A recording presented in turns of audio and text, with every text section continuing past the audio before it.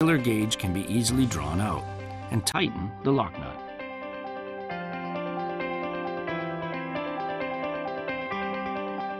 After tightening the lock nut, insert the feeler gauge again to check it can be easily drawn out.